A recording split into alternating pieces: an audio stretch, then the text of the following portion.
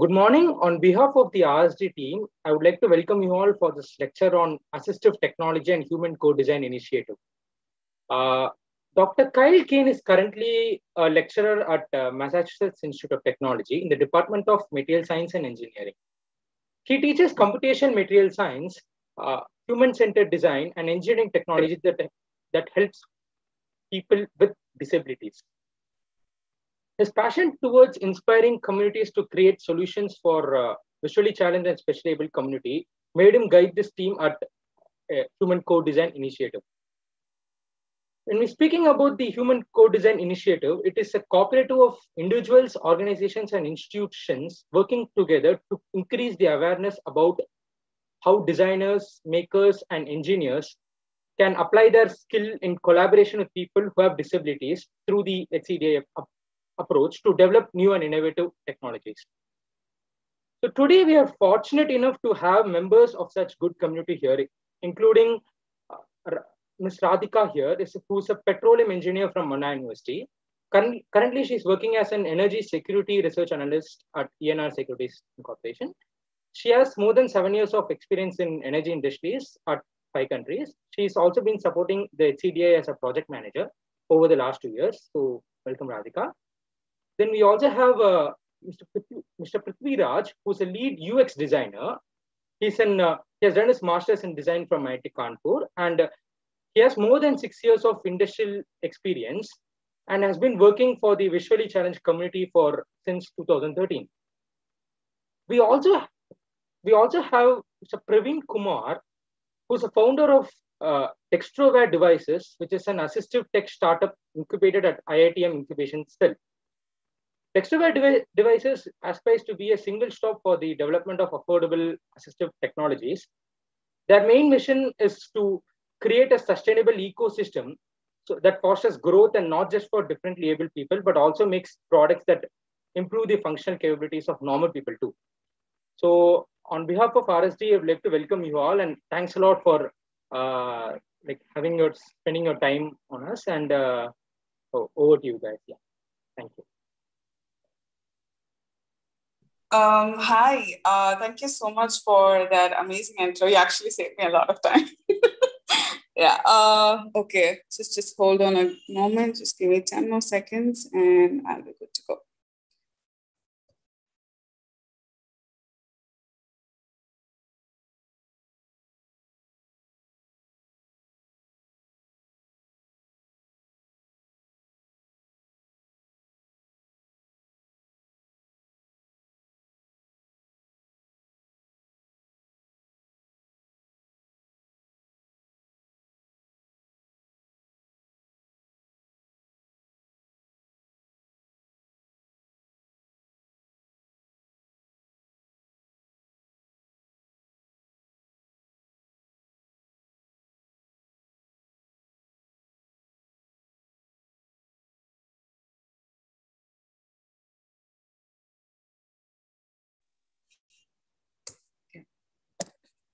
Okay, I'm going live, just a second.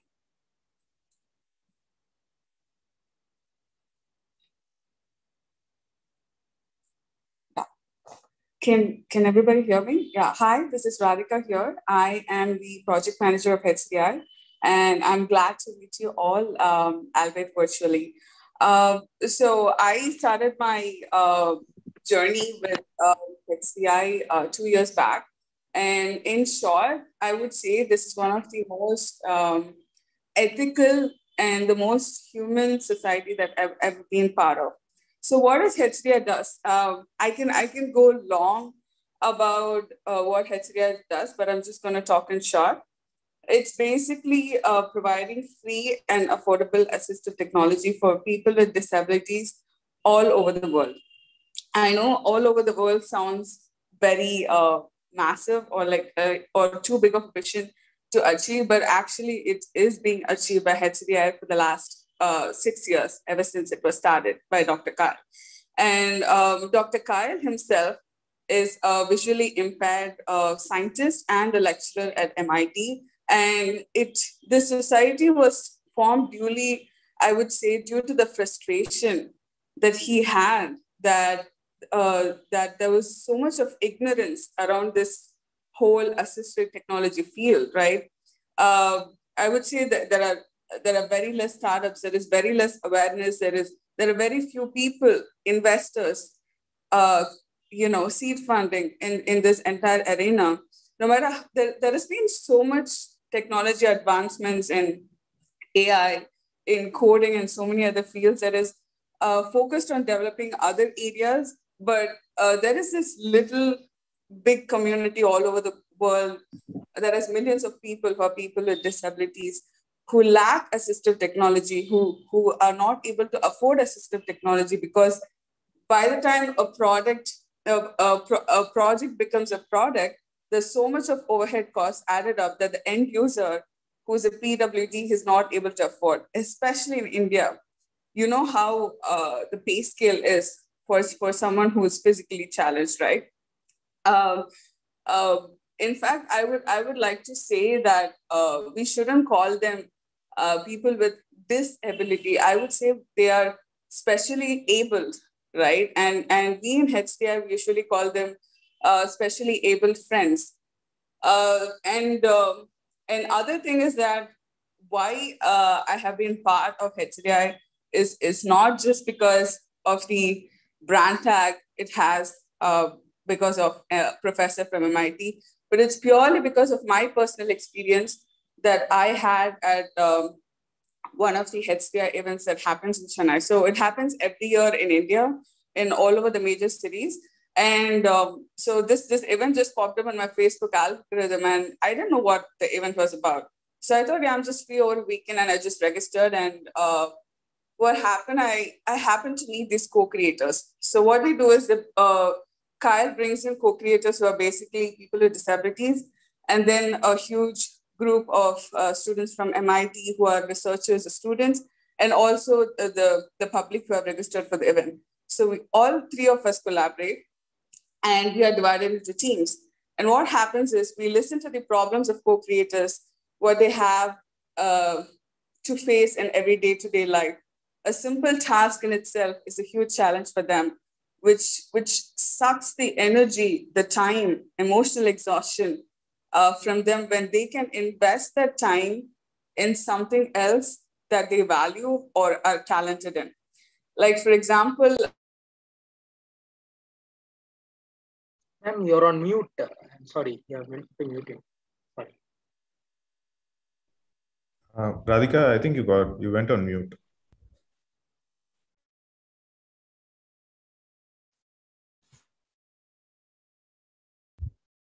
Let me call Radhika.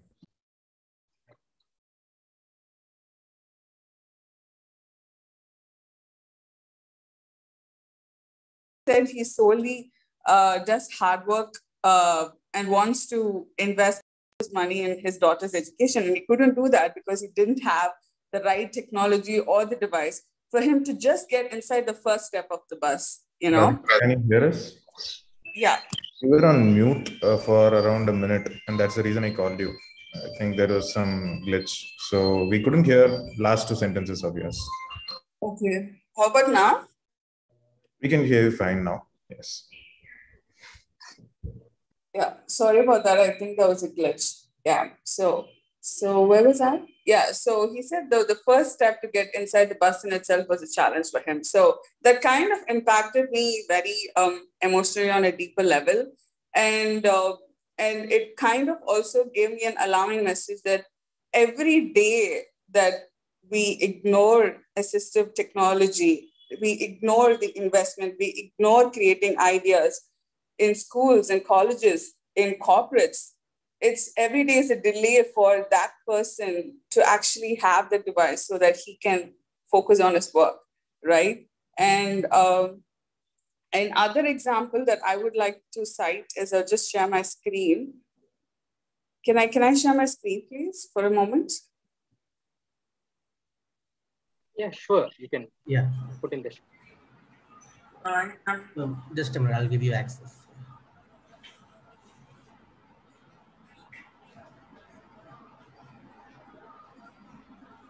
Now you can share actually.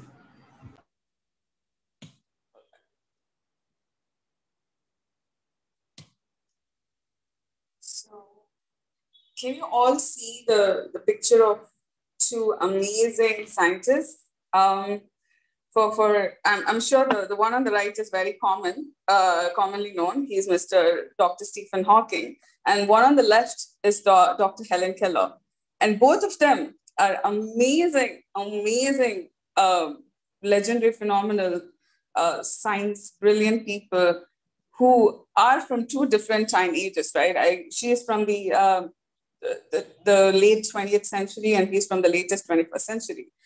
But the difference between both is like Helen Keller, she was dumb, she was deaf, and she couldn't hear. So all she had was her fingers to touch someone's vocal cord and their lips to actually understand or guess what they were talking. And that was the lack of the assistive technology that actually took her a lot of time to actually communicate rather than inventing so many things. If she had the same technology that Stephen Hawking had, she would have probably released like 10 extra books, 10 other inventions, right? But on the other hand, Stephen Hawking, he was blessed to have this technology so that he gave us amazing theories in quantum physics that is being used in date till now. And this is probably the most best example I give all the time in my speeches about how assistive technology can make a difference in a person who is specially able, right? So that's the thing. So moving forward, I'm gonna let my teams, Akar and Mosda present, and they have been developing their project patiently for the last 3-4 years. It was not a overnight success. They were going through a lot of ups and downs. And I'm so proud to say that this community has been running with volunteers and has been churning startups, acting as an incubator without any funding so far. So just imagine if we start applying for grants, which we are, and we start having investors who actually care about assistive technology, then this is going to go big. And we also have more projects in US. We also have 30 other startup projects from Saudi Arabia. So like I said, it's a vast ocean and it's a vast society we are all connected virtually. And I would also say, please do look into our website, humanistic.app. And if you want to volunteer or if you have any project ideas that you want to be mentored for that is related to assistive technology, do send me an email or shoot me a text in WhatsApp, and we can get connected and take you on board for the community. I would also encourage all the students, researchers all over India who are especially part of mechanical engineering, electrical engineering, computer science engineering, at least spend one semester, at least spend one thesis project that is related to assistive technology. Because I'm telling you, in India especially, a true fact is that not many people know this. School students who are specially challenged are not allowed to study computer science, maths, or STEM subjects because government does not include them in the curriculum as a subject at all. And one of the biggest lawyers, I would say, in High Court, Miss Karpagam, who is a visually impaired person, she was telling that she had to choose law, though law is an amazing subject, but she had to choose law because she had no choice of becoming a doctor because she had zero curriculum about STEM subjects. That's because of zero lack of assistive technology. Proper eye on your language, on the full stops, on the lettering, the spacing, how it's done, everything needs to be taken. I think we have the cross-call. Now, again, it was like, look at the senior technical support executive. It was an inbound call center, so we were taking call from. It is not a story. It's absolutely not a story. Just a selfish. Anurag, I think we are hearing someone else speak as well. Is that a part of? No, it's not. Yeah. So I'll of course come to write it I'm down. hearing someone else talking. Can you please fix that, Sriram? Sure. Yeah.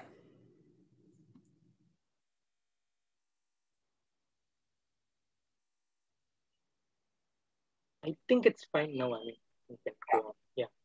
Cool. So thank you so much for the time and giving this opportunity. And I'm going to ask Prithvi to take over to present this project on ACA. Thanks a lot, guys. Thank you, Radhika. Thanks for that wonderful introduction. Thanks, Sriram, for connecting us. And it's a privilege to be able to present to this esteemed audience all across India and abroad, I guess. So I'm Prithviraj. I have been working with Visually Challenged since 2013 out of my personal interest. It started when I was in Chennai as a software developer. I used to visit the Anna Centenary Library and talk to them, involve with them. And eventually when I moved for my master's in IIT Kanpur in design, I visited the blind school there, and both the years in my master's, I had continuous engagement with them. It was a revelation for me not because they were different, but because I was cut down from friends from the other community. So I had the opportunity to meet these friends and explore a few new things. Many revelations happened there. So what I would be sharing today is a project called ACAR. And there is quite an amount of teamwork in the background, and I'll be talking about this, and also where we stand now, and what kind of engagement can we have with the community who is in the audience listening to us today. So let me share the screen. Can you make me the co-host, Sriram? Yeah, just a moment. Sure. Yeah, I can see it now. I'll make it full screen. Let me know if you're able to see my full screen here. Yeah, we're able to see it. Yeah. Okay. Let me minimize. Just a moment. I'll need to minimize this first. Cool. Yeah. So this is Project Akar. Akar meaning shapes, as you all know in Hindi and Sanskrit. Is about designing solutions for the visually challenged to enable them learn geometry, right? So basically, the geometric education in India is there is a need for enhancement in geometric education in India today. This is based on our research that we have found that the visually challenged kids in India are sometimes exempted from writing the geometric exams, geometry mathematics exams, because there are lack of resources that enable the teachers to teach them geometry. And so eventually these kids grow up and pass out and are lacking a huge skill set of basic geometry, which they can use or leverage to get into STEM education later. But because we are exempting them all along, we are doing in a way a huge injustice for what they can capably exhibit to us. Like Radhika showed us, there are quite a few disabled, distinguished friends out there who have accomplished so much that the so-called normal people can't do, right? Now, having said that, how can we enable this gap, or how can we fill this gap by enabling the visually challenged kids learn geometry is all the scope of this project. So I am presenting this on behalf of the whole team here.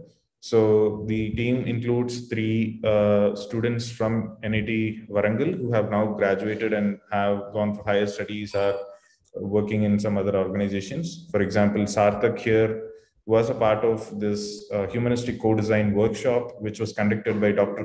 Keane in Hyderabad in 2019 January. I was also a part of the same workshop, and that is where we got to have a introduction to each other.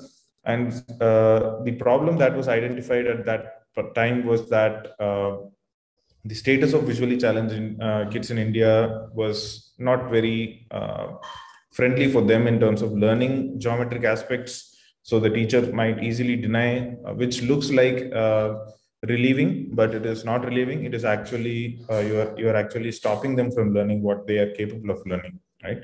So this problem was identified in the day 1 of the workshop, where Dr. Kyle provided enough opportunity for the team members, for the new joinees who came to the workshop, to mingle with these visually challenged co-creators, who were there in the institute at that point in time.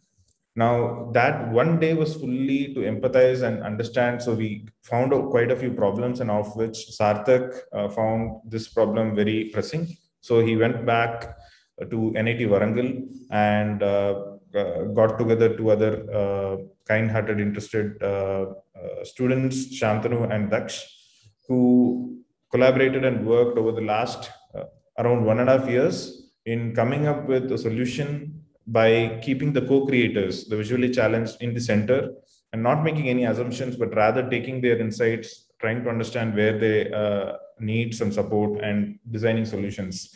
And all along, Dr. Kyle has been supporting them immensely with his time and immense knowledge in this area.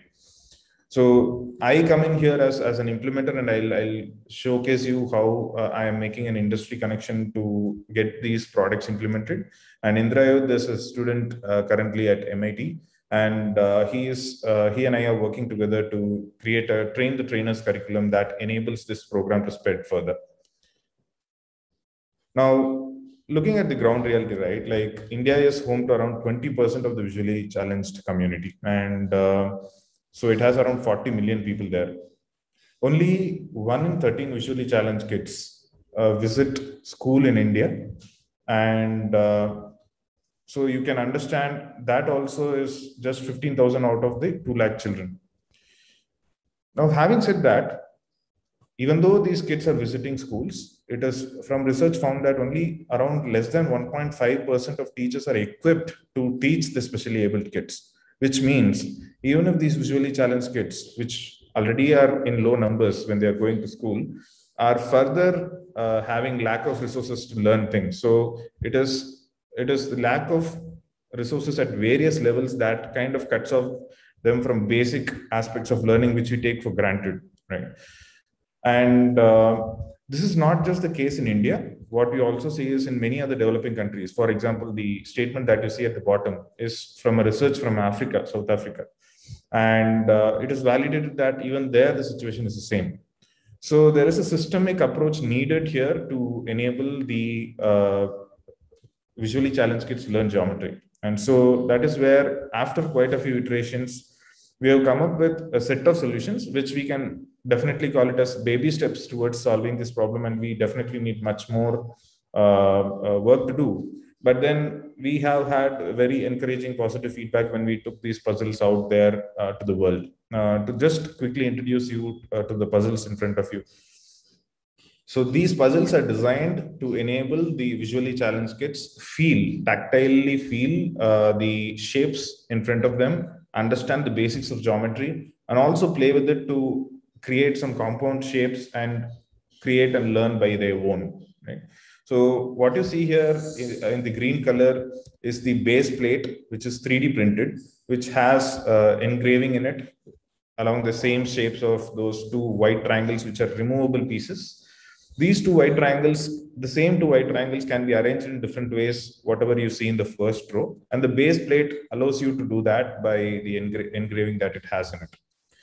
Now, that is the first aspect of teaching shapes at a high level, and then compound shapes on how you combine these shapes and start forming new shapes. And this solution allows the visually challenged to feel, because the green plate is at one particular height and the white pieces are a bit taller than the green plate. And so you can still feel it, remove it, put it, and learn it. Similarly, to make this concept a bit more fun, one exploration that the team has also done is to bring in monuments that can be felt in a tactile way for the visually challenged kids. All that you see at the bottom, if you take the example of Leaning Tower of Pisa, the green pieces are all a single piece put together by a 3D printer. So it is a single base plate into which those white pieces are removable pieces that can be assembled. So kind of teaching the shapes of how basic shapes can be converted into, or in other words, being used in architecture these days. And how does that translate across architecture? For example, the window, the white window that you see in the Leaning Tower of Pisa, can be used to replace a window in the Taj Mahal piece also. It is the same window, same dimensions. even though it is abstracted, it is one way to teach kids that architectures across cultures and across regions in the world are using same structures, and that way it gives you an engaging way of relating or associating what shapes mean to you, right? And the minars that you see here in Taj Mahal, those pillars, one half of that minar fits exactly in the horizontal bar in the Eiffel Tower. So that also is a connection between the Eiffel Tower and the Taj Mahal. So that way we are trying to make connections, we are trying to make geometry fun for the kids to learn. And if you also look at it, there is another level of depth here in terms of concepts. We can of course take it to different levels of depth based on the child's learning level at this point in time. For example, the dome on the Taj Mahal is supposed to be a hemisphere, but here in a 2D structure, you see it as a semicircle. So a 3D hemisphere can be projected as a 2D semicircle in a flat surface is another concept that we are trying to introduce. Now, sometimes it is easy for us to assume that these are obvious concepts, but the challenge is, what is a straight line is taught to us by vision, and unless you are helping a visually challenged kid associate what a straight line is by his tactile or some other perceptions of what he's able to perceive, he or she is able to perceive, you have not yet set the common ground of when you say a straight line, that is what appears in the imagery in the person's head, right? So what is a triangle is 3 straight line segments, but that's not so easy for a visually challenged kid to automatically perceive unless you give a common language to start with. And that is absolutely lacking from our research to some extent in majority of the schools. There are special schools which are taking effort to do this, but that doesn't satisfy the scale of need that is existing in our country and across the world as well. So this solution is a starting point in which we can create that common language. When you say a triangle, the visually challenged kid is able to understand what a triangle is and then start a discussion on it, rather than going lost in first of all trying to understand what a triangle is, right? So that is where we are starting. This is just a baby step, like I told, and we are looking forward to take this further. This, like I said, started with these 3 students. Now they have passed out, and under the guidance of Dr. Kyle. And since its inception in 2019, the students had visited the blind school, Devnar Blind School in Hyderabad, and also Louis Adarsh Blind School in Warangal, continuously while designing, while testing, and around 60 visually challenged students were met, and 10 visually impaired teachers were also met. And we, of course, have new suggestions coming up, and we need some support in terms of workforce and also in terms of passionate people funding and taking this forward. We'll also talk about a particular model in which we are already able to take these puzzles to the community. In a couple of slides, I'll show you that. Now, in addition to this, if you look at the left-hand side of the slide, we have also designed a container that holds these puzzles robustly without letting them break that easily. And this is also a 3D printed design. And for example, if you see the base plates to the left-hand side here at the bottom, you can see the Taj Mahal without the white pieces. That's how the base plate independently looks like. So you can put all these base plates into this 3D printed container along with the puzzle pieces. So the reason we went into such nitty-gritty details of packaging also is because these solutions are being designed for the visually challenged kids, and they should last a bit longer than what typically a cardboard tactile puzzle can last, because there will be multiple kids using it, and it is possible that it can be dropped. And so there is a strength test there is a material, there is availability of resources to get this done, all that to be taken into consideration. So there have been quite a few iterations. We also tried printing braille on this, and initial trials were not very successful because of the material used. So we are still trying to cope up with that, and we have found a couple of new solutions that we are still working on. Now, what was very encouraging for us to see is that, for example, you see a comment from Raju from 6th grade in Louis Adarsh Blind School that this is the first time he is able to touch Taj Mahal and feel it. In other ways, he can see it. so far he has only been able to hear about it. And of course, when you hear, you can imagine things of what you want it to be. It's like an elephant being explained, but then you might not have a big picture. Yes, this is an abstract way of Taj Mahal, but then there is a reference for him now to say there is a dome, there is a pillar, there are a couple of pillars, there is a structure and stuff. So that gets you a bit closer to the reality, one step ahead than where the situation was. And with that, we plan to take this further to more kids. What you see here is Raju is one kid in Warangal who is able to touch this. Now, like many of the projects that we do end up in, be it a student project or various other projects, it is important for us to take those projects outside, otherwise they remain in the shelves.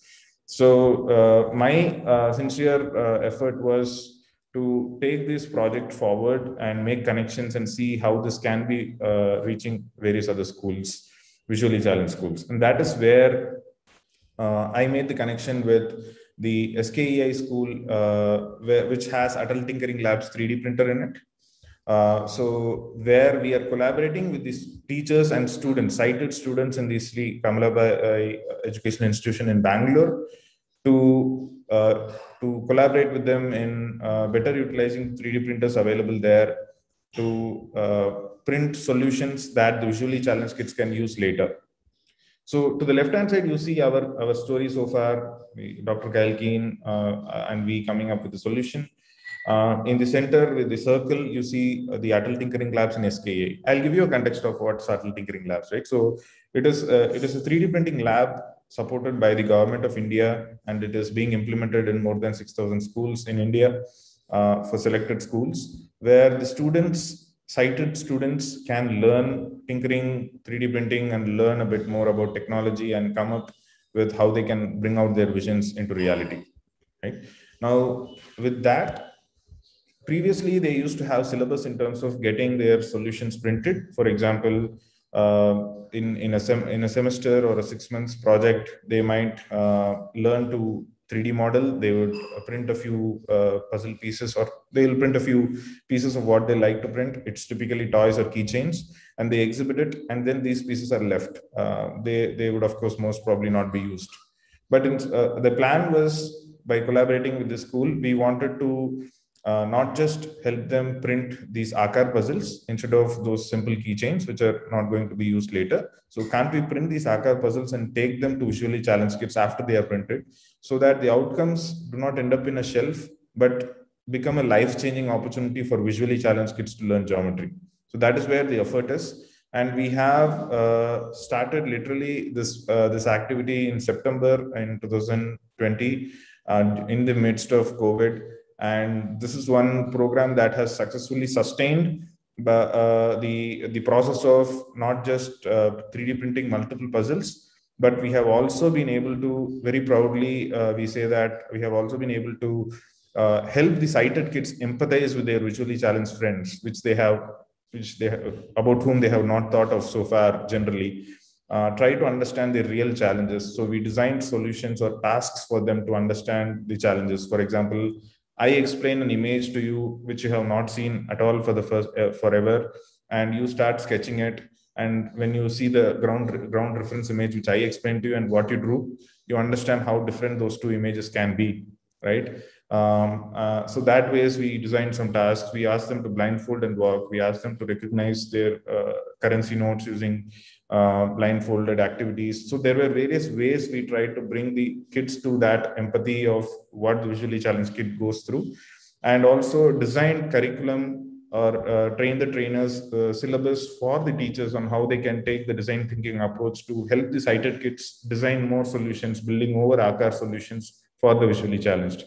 So this is like a win-win situation, not just for the visually challenged kids who will eventually get the puzzles to test and learn from, but the sighted kids are also learning empathy, and they can understand that a simple activity, as a part of their curriculum, can be a life-changing impactful solution for someone else. That is a big achievement, personally, I feel. And so we are also collaborating with very kind-hearted organizations like Ek Kadamar, Humanistic Co-Design is who we are. Of course, with Dr. Kyle Support from MIT. We are also collaborating with National Association for the Blind. We are starting the connections, and we look forward to take this forward. And currently, we are in Bangalore, and we have tried to create some impact in SKEI. There is also a cohort in Saudi Arabia who are printing these puzzles and trying to understand what is the impact needed there. And in terms of the need for such a solution, there is a need already that is identified. So there are also being trials and errors on how this can be a sustainable solution implemented there. In Boston, Dr. Kyle and Indrayud are already printing. And like I mentioned, there are challenges in South Africa, and we have a contact now in Germany to see what can be done. So one part of the solution is to find the need. Second is to have a sustainable way of implementing things. And third is, of course, the support of passionate people who want to support this activity. So this is where we have grown from empathy to ideation to testing and implementation. And here in March 2021, we are trying to apply for grants around and make some fundings, create some fundings. And so far, we have sustained without any funding from external sources. So it has been a collaborative effort and a passionate effort from the team. And that's how we have come across so far. So just to give you a set of conclusion about the team members, so we have been working around, and what we look forward to is to invite kind-hearted people from this community to join us in terms of either taking this forward, implementing, making connections, or in terms of connecting us with funds, so that this effort goes forward and creates an impact for those visually challenged kids out there. They are our visually challenged friends who are our friends, who we can make a small impact, and then they can give back probably in terms of novels and stories like Radhika was mentioning about Helen Keller, right? So looking forward to collaborating with you guys, and you can reach out to me on this particular email ID. Radhika will also share her contact by the end of the session. So feel free to reach out to us, and we'll be happy to see how we can collaborate. And it would be an immense opportunity to make an impact in the visually challenged kids' lives. Thank you so much.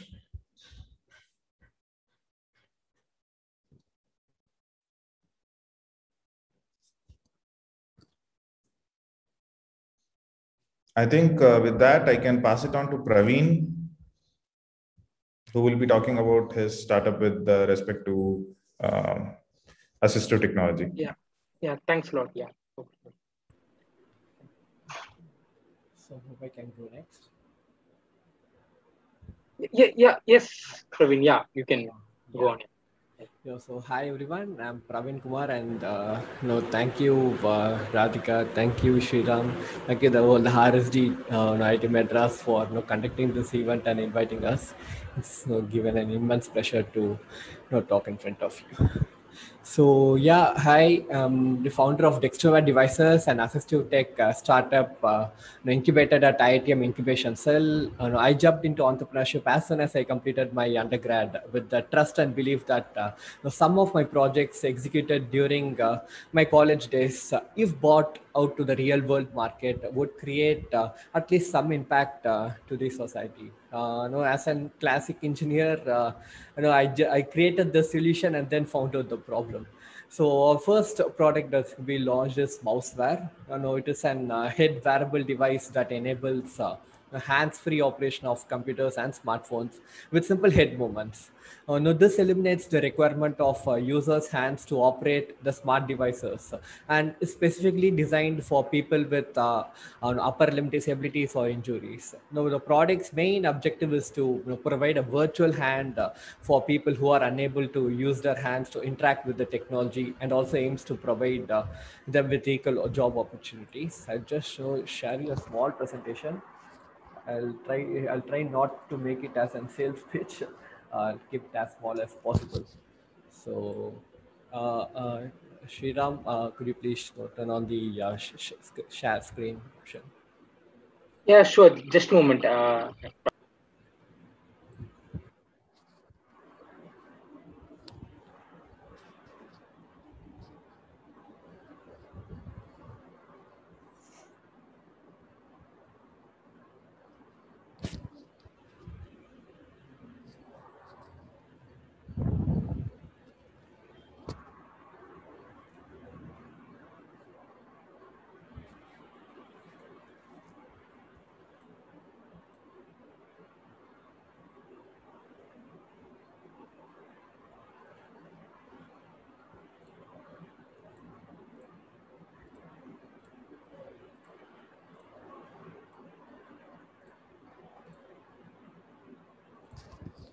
Got it. Thanks. So, yeah. Okay. So, yeah. So I'll talk about the problem that we are addressing. No, 40,000 people per year lose their upper limbs, and 85% no continue to live without any solution.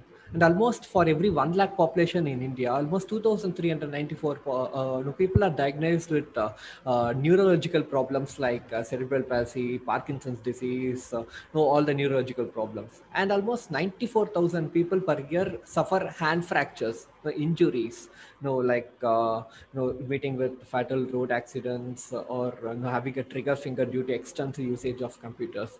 No, it's pathetic to see these no, pictures where people find it so difficult to operate the no, the technology. So we want to know no, create a technology that enables the people to access technology. As you know, Radhika also mentioned in the first, it all depends on the tech. So Dr. Stephen Hawking was so fortunate that he could access computers even without hands. But on the other hand, Helen Keller was not able to access the tech. So we want to bridge this gap. So that's why we came up with a single solution to solve all these problems. As said, a head wearable device that enables hands-free operation of computers and smartphone with simple head movements.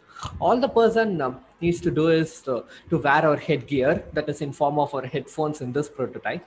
No, move your head in the direction the mouse cursor has to be moved. So that's it. You just need to wear your device and move your head, and the mouse cursor moves along with you. This is a simple demonstration where myself I draw and picture without using my hands. Yeah. So next comes the clicking. For clicking, we have 4 different options, like the byte switch, like the microlight switch. No, byte switch is nothing but a button that comes between our between our lips. The microlight switch, people with limited access over hands can use the microlight switch that placed on a table or somewhere. The foot tap switch is nothing but a self-explanatory, a switch that comes under the foot. And we are now currently working on a blink switch using by tapping the EOG signals, the optical signals from the eye using blink. The kick happens. For the typing, yeah, we have the speech to text engine with all the Indian languages and Indian English accent as well. I mean, the existing, the assistive text, they have the speech to text engine, but no, it's all on either it's on an American English accent, which is hard for Indians to use, or doesn't. I mean, if the person do not do not know English, what would he do? So we have solved this problem as well. So yeah, with this, we can confidently say that the person using our device can perform all kinds of computer operations. Click and drag, type long documents, even watch Netflix, anything. So who's solving the similar problem? Prosthetics is a great alternative, but if you see, they cannot be used to control computers unless otherwise it's a bionic prosthetic, which goes like it starts from 10 lakhs, it goes to 15 lakhs. No, other our competitors, yeah, they are also doing a good job in the respective fields, but they do not provide smartphone access. But we are trying to provide the computer usage, smartphone usage with speech to text enabled at a budget price. If you see their cost, it starts from 40,000 to 70,000 to 80,000. I mean, that's I mean, in foreign countries, affordability might not be an big issue, but India, differently able people need an affordable tech, assistive tech. So that's why we have planned to come around the range of 15,000. So who would use this and why? Differently able people. Now, I said 34,000 people per year have their hands amputated and forced, like, okay, physical work. People might choose other jobs other than computers, but they require hands to do that. So they are either they are forced to take a computer oriented job where they can sit in a place and work. So we are trying to provide a white collar job to the PWDs and enhance their lives. And 3 crore people suffer from neurological disorders. I mean, computer jobs are highly paid, right? Compared to other jobs as well. So we can enable the independency, and we are trying to provide a better livelihood. And the people suffering from chronic hand conditions due to extensive computer usage, that accounts to 4.6 lakh, and they can use our device as a temporary mouse until their hands heal. And if you see, 20% of the total fracture cases corresponds to upper limb injuries. While limited medical leave and paid leaves are given for the employees, and job loss is also possible. So we want to address them as well. But the most hard-hitting point is this: almost 2,000, almost 5.53 lakh students are going to schools and colleges without hands. As someone stated previously, yeah, computer access should be enabled for all children, irrespective of their challenge. So we want to address this as well. This is a very short demo. There's a latest prototype. So this is just a lab prototype that we did, and we are planning. I mean, we have the prototype ready. We are going for the field testing by next month, and I mean, due to the COVID, there's a slight delay. So we'll be going for the field testing. We have already interacted with few users. So yeah, so in this video is just a small click where the mouse moves with my head movement. So yeah, we are talking about innovation, but innovation is incomplete if there is no inclusion. So that's why just a second. Yeah, okay. So that's why we want to address the assistive tech. Assistive tech is any device or software that enables people work around their challenges, and anything. Assistive tech includes low tech tools like a pencil grip. A pencil grip is also an assistive tech. In other words, any mission that makes our lives easier called assistive tech. The classic examples of assistive tech we come across day-to-day lives is auto predict or auto correct features in our smartphones. So it's a great example. They make our life easy, right? Speech to text, text to speech, all those were initially assistive text, but later expanded to address all common people as well.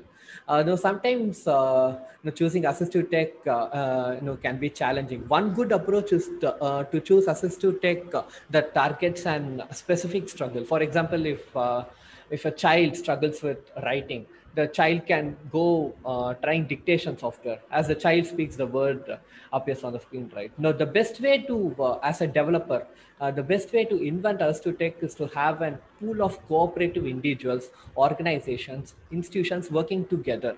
That's the whole process of co-creation. And at HCDI, we believe co-creating an assistive tech is the best way to invent an assistive tech, not just sitting at a lab. This will increase awareness about how designers, engineers can apply their skills in collaboration with people with disabilities through co-create process to develop new assistive tech. I went through an article in where many low income and middle income countries, only 5 to 15% of people who require assistive devices and technology have awareness about them. Production is low and often of limited quantity. High-tech devices is best seen in sophisticated electronics and computers. Medium-tech devices are relatively complicated mechanical devices such as wheelchairs. These are the classic. Not classic, but different types of assistive tech: the high-tech, the medium-tech, and the low-tech. Then the next important thing to consider while making an assistive tech is to consider the side effects of using device. I mean, I still remember Dr. Keane saying that and there should not cause a secondary problem while using a particular assistive tech. For example, consider a person with lower limb disability using crutches. The person is expected to place those holders under the user's armpit. So what if the design was in such a way that where the user's place in the position much below the armpit? This will gradually create more pain in that area. The design of the assistive tech is more important here. no, people will feel uncomfortable with the idea of being monitored in their own homes. I mean, creating assistive tech should not alienate them. We should not make them feel apart from the society. We should get the balance right. So that's why I believe that creating assistive tech is more challenging than creating the other techs as well. So yeah, in India, 32 lakh literates are person with disabilities. Although they possess potential skills to work, they lack the tool to access technology. And as Prithvi said, almost 285 million are estimated to be visually impaired around the world, and 39 million are totally visually impaired, and 246 million have low vision, according to WHO statistics, WHO statistics. And India, being largest blind population at almost 12 to 15 million, startups across India are beginning to create affordable and customized products for these underserved segment. I'm happy to see many assistive tech startups are coming up. Though this is mainly due to the government of India. Even in the Union Budget 2021, government of India has allocated almost 1,100 crores, especially for the assistance. I mean, for the assistive tech invention, for people with for disabilities, which is under the Department of Disability Affairs. Many NGOs in India, like Accessible India Campaign, Enable India, are working towards mediating requests for the development of PWD infrastructure.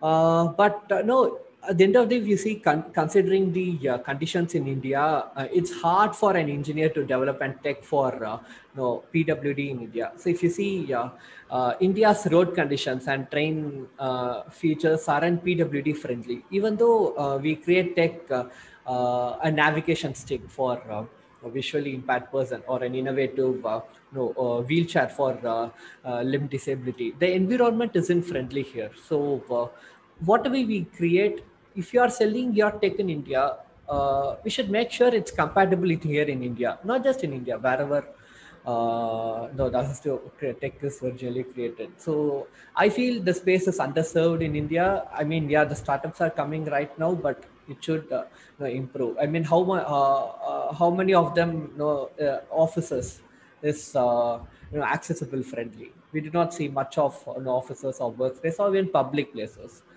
Products available in India have been primarily developed in the Western world, where affordability is not a criteria, as I earlier said. In the West, assistive tech products are sold directly to the users through retail stores or e-commerce channels. We do not have one like here in India. Yeah, so no, we are all as I said, startups, not just startups. Many good-hearted people are coming with good forums to improve the situation nowadays, and we are happy to see that. So most PWDs don't have an income to afford assistive tech. We don't have a network to reach the disabled people at the market. I mean, the market is small. The cost goes high. That's why many ventures do not come into the assistive tech space. So One to thing end, I would like to add to what you just mentioned, Praveen, is like you mentioned in one example, if we start with assistive tech, eventually it can go and scale across. For example, like I think even Dexterware, Mouseware can do that. And even we have seen possibilities for Aakar puzzles, even though they are helpful for visually challenged kids, they are being found useful for the sighted kids in the schools we are implementing. So that is one positive sign. So there is a scope for having some sustainability that can be redirected to this segment as well. Yeah. Exactly, what you said is right. No, that's why in the initial also I mentioned an example where a few texts like speech text were invented only for PWDs, but later extended to normal people as well. So that's the same visionary we are at Dexterware is also doing. Now we are developing a mouse for the upper limb disabled people, but later, who knows? that might be a normal way to interact with computers with health. So yeah, assistive text, but no, we need to find the right channel to make sure it reaches the people. Yeah. So yeah, so to end with, I would like to request every entrepreneur to try at least once to venture into social entrepreneurship. It can be anything, agri-tech, healthcare, assistive tech, etc. It's more like giving back to something to the society. Finally, I wish very best to your future endeavors towards everything. So thank you. Thanks a lot to you all. I mean, for this wonderful speech. Like, we just have, like 1, 2 questions on from the audience. I mean, the first question was, what are the problems which you face while scaling up? I mean, assistive tech might work well in the lab conditions, but they might have a lot of problems in heuristic approach, like when we scale up. So, can you tell us something regarding the problems that you face and how we can overcome it and so on? Sure, sure. So I can tell about one such example pertaining to this. So what happened is that, I said we are developing a mouse for the upper limb disabled. So we were under the assumption that people with just head mobility can operate our devices. But when we interacted with few users like with cerebral palsy, they found that, I mean, we realized that their head movement was also not stable. It was like on a cross position. So we had to calibrate the sensors accordingly. So what I suggest is that you work on an assistive tech with an educated guesses, with an assumptions, go to the field, test with them, take out the observations, come back to the lab, and next step what you do is that you then call them to your lab and work with them simultaneously. It's all how assistive tech comes up, right? I can add something there. So like you mentioned, Sriram, in the lab conditions, things are fine because we have a user group and we are testing, we get feedback. But the second thing is, if we take the visually challenged community, we don't know where the rest of the visually challenged community is, other than what we can reach out to in the city. Like, city is a better place where at least there are blind schools and people are organized. But if we talk about those millions of people out there, how do we find them out? And how do they know that we exist, right? For them to even know and then come and buy things. So there is first lack of awareness, the network, or finding out where the people are, and then the challenge of how do they know about us, and then can they afford it. So after knowing that we exist, do they have the confidence that our solution is going to help them? There is an orientation needed. There is some push needed for them, because they have existed in a space where they are being told that they cannot do things. So we have to also motivate them that it is possible for you and do things, because I've seen in field research that till 27 years of age, some of the visually challenged people do not even know that they can use computers, while there are enough solutions out there helping them to use computers. So it is a revelation for them after quarter of their life is past that they can do something. So that awareness, that reach, are some core challenges. How? Probably we need to reach out to communities which are already connected and take their support. Second thing is, there is a bit more of initiative needed, I think, in bringing together this awareness, both from the startup end and also from the government end. Probably there can be a bit more of support there. Yeah, so those can be some starting points. Great, thank you. That's just a final question. Like, what many students ask here is, like, they're interested in working into assistive tech, but they don't know where to start from. I mean, which book to read, or which course to take and something. So can you just give some guidance on it? I mean, yeah.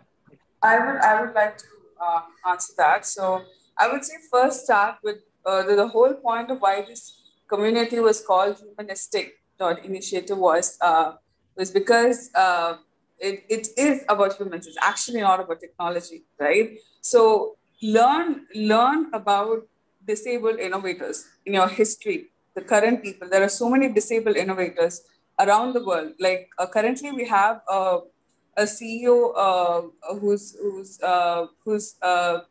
Zubi Onwuta, and he himself is visually impaired. So he is not visually impaired from birth, but he got visually impaired at the age of 21, right at the time when he was starting his college. So he lost his military job, he lost his medical job. He had to study his entire PhD by scanning thousands of pages on the computer and then read it virtually, right? Like imagine scanning all these huge college books and then having to zoom every page and read. So that's how he completed his degree. So out of that frustration, he founded his own company called Think and Zoom. So which actually taps your electromagnetic signals from your brain using a wearable device, and then it connects with your phone to zoom in and read whatever it is, a visiting card or a text or what, right? So his vision right now is to a point where he can see only the capital E, when we go to hospitals and check.